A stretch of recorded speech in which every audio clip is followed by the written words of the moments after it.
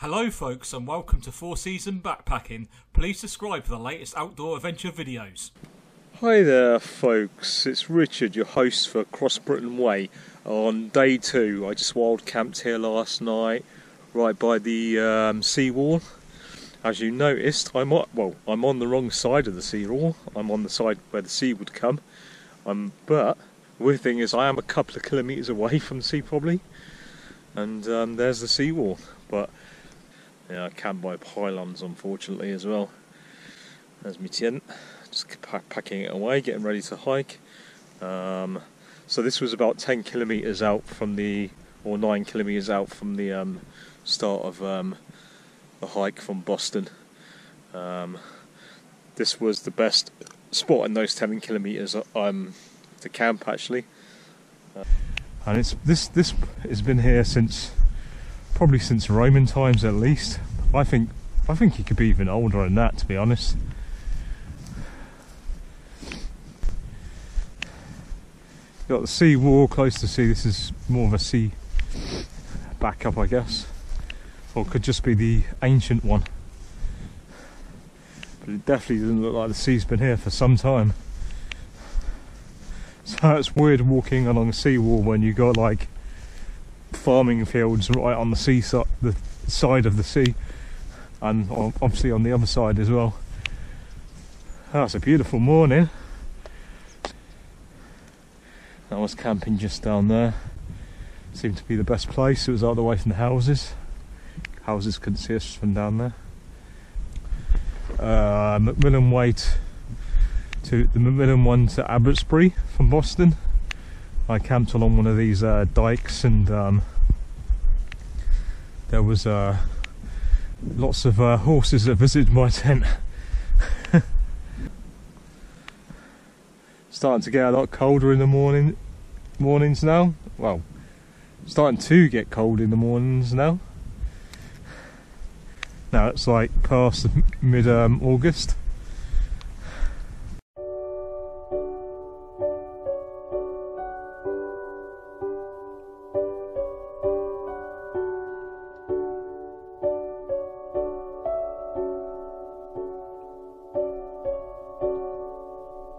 And now I'm actually walking along the newer sea defence wall, I guess, or it might be another ancient one, but this is would be the first line of defence from the sea. And as you can see, still can't see the sea, but this is classed as the coastline. So I'm guessing the sea comes up here quite often. And those over there look like basically look like salt marshes. So if you're walking around Britain, on the bits you can do, this will be part of the path you take if you want to stick to the tidal thing I was telling you about. And this will also be, I'm guessing, part of the England coast path that's going to go right around England. I would have thought, because there'd be no other way to get across there. There's no bridges or anything like that, so you're going to have to do it sort of like officially walk around the coast, like I said, and walk to the well, I'm guessing the coast path around Britain is not going to be strict in that it's going to go around all the tidal routes. I'm guessing there's going to be bridges for it, like on the southwest coast path. So I'm going to guess this will go to the nearest bridge and you'll cross it. But if you want to obviously do as I say and actually walk around the coast of Britain as much as possible, you've got to go to where the tide ends. Yeah, I think it was a good idea camping where I did camp. Probably the best spot, to be honest. So after this it's going to be going through loads of farms again. Pretty much any places are probably going to be able to camp are in trees. Of course, when you get the hills and stuff, you can camp on top of hills out the way. But here there's just no hills, so hide around the dyke. That's what you have to do. It's a bit like the Somerset levels as well, is like this, because that's all low to that's why it floods a lot. They got the dykes like this, and pump stations, and starts off in Kerry, is it? Castle Kerry, that's it, Castle Kerry, which is the train station you would get off at Castle Kerry if you were going to go to Glastonbury Music Festival. So it starts off in Castle Kerry, which is a beautiful village, which is a bit of a walk from the train station actually, and there's a few shops there actually as well to stock up on before you start, and that's a really nice hike. It's beautiful. Going through the Somerset levels, I loved it. I've loved all the Macmillan ways. They're so beautiful. They're not like wild hikes really, more history, sort of like loads of history and stuff like this, like you get like this. But there's loads of opportunities for camping. Yeah, there's always somewhere, hopefully.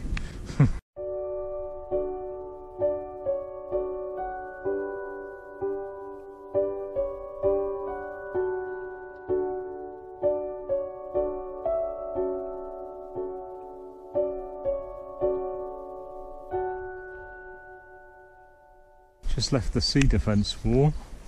Now I'm walking along another path. Hopefully not overgrown. It seems not too bad at the moment. As I said, we've not had much rain, so I can see this path would be a nightmare otherwise. It's getting a bit overgrown here, but not too bad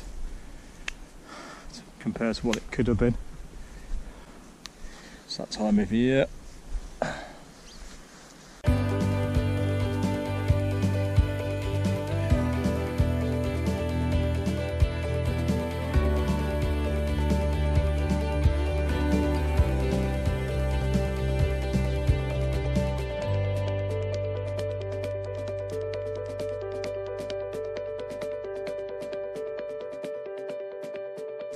This is walkable. It looks like I've no choice. I've got to walk through here because that looks like it goes to someone's backyard. Great. Still not as bad as it could be though. At least it's not sharp shit.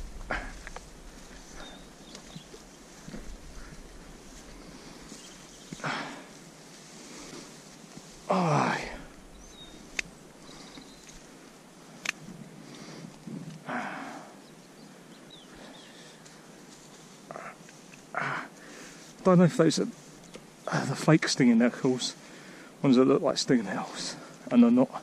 I should know that by now, but they've not stung me yet. Ow, that's what I don't like. Okay, so it wasn't too bad. I've just come to this farm shed, and it's got a memorial to a crash site from an RAF plane.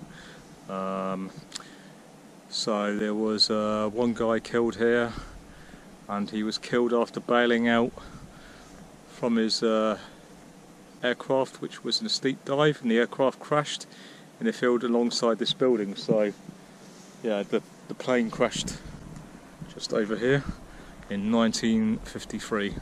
So that's quite a sad little story. They even got some flowers there for him, so that's quite nice. And it's by this farm here.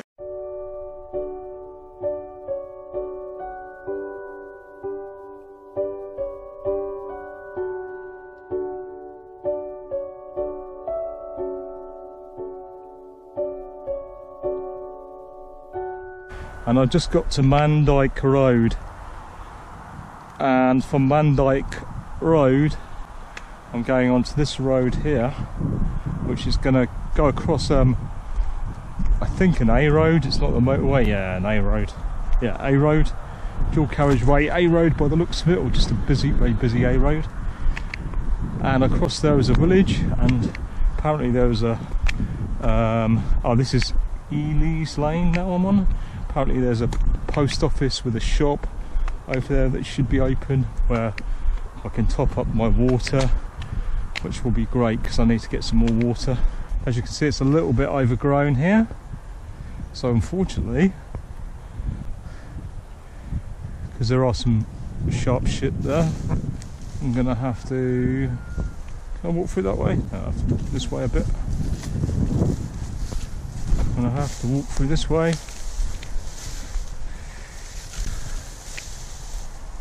and get to here. How bad is this? It's a lot of sharp crap.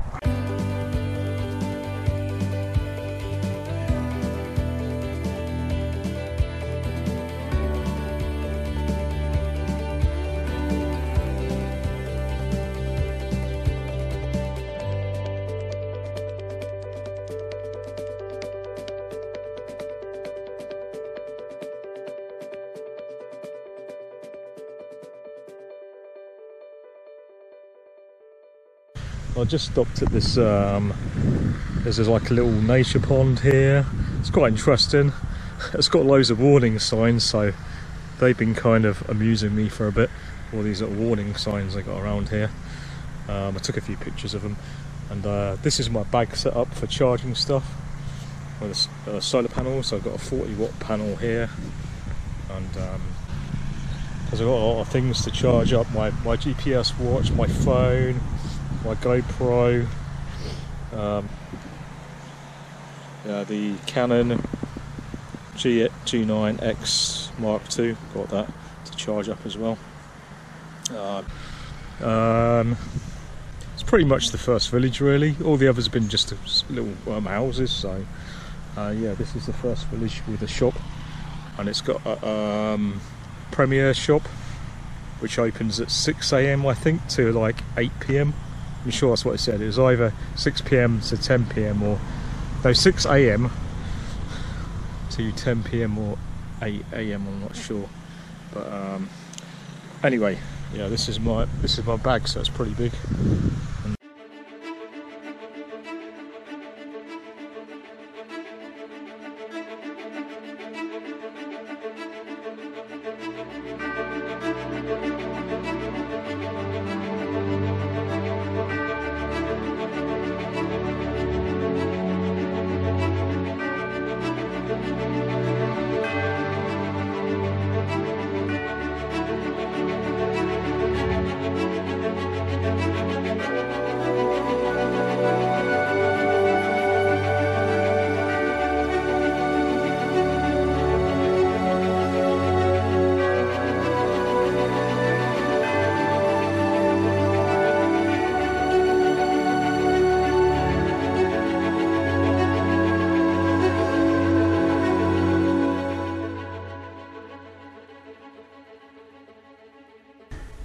Going to the hut. By the way, if you keep walking along, shit, got this shit on my leg, this spiky shit.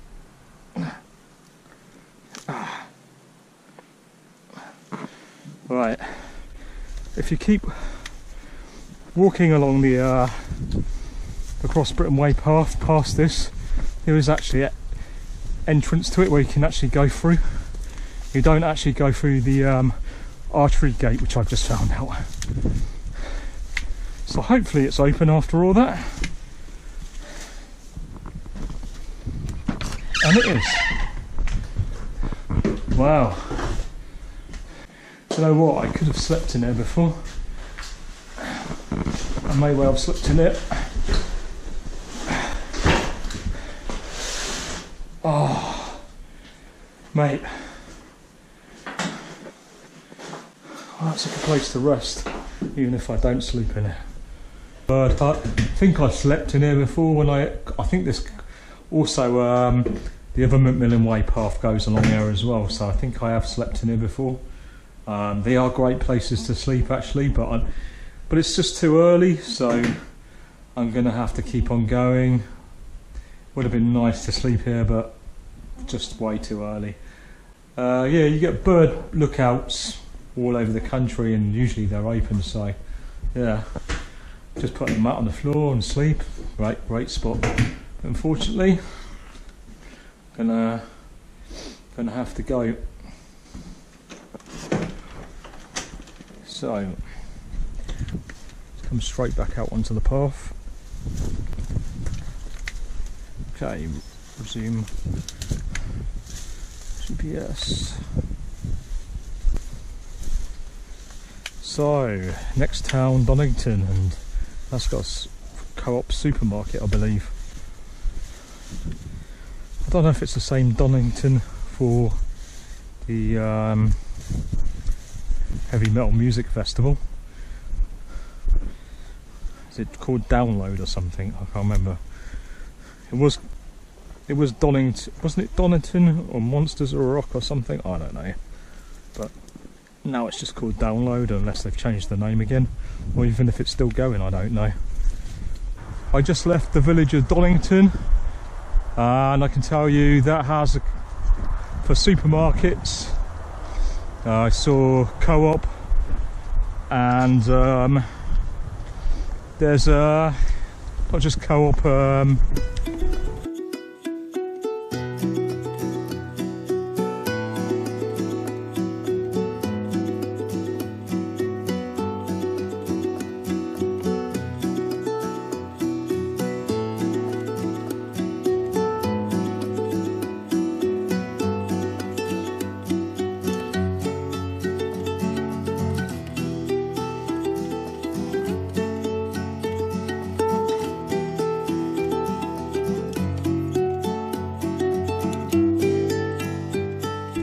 I'm just about to go under the railway bridge on the dyke section.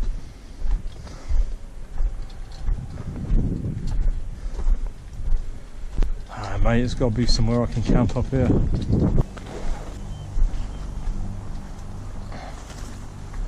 Now that looks a bit promising.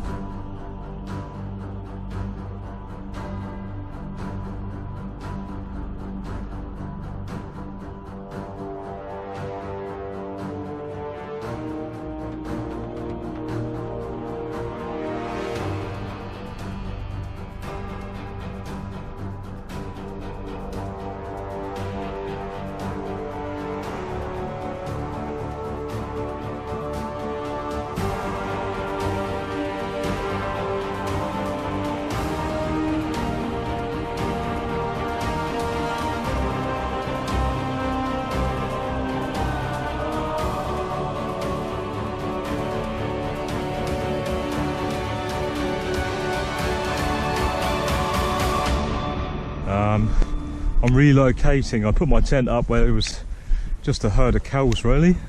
Not that cows are dangerous. They were with calves though, and even with calves normally they're okay. Problem is if they get spooked, they run into the tent and just totally flatten the tent on me. And this is a path, and it looks like a four-wheel drive vehicle thing as well along here.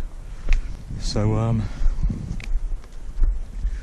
if a car comes along, a vehicle or someone on a bike, they just go running straight into me, straight into the tent.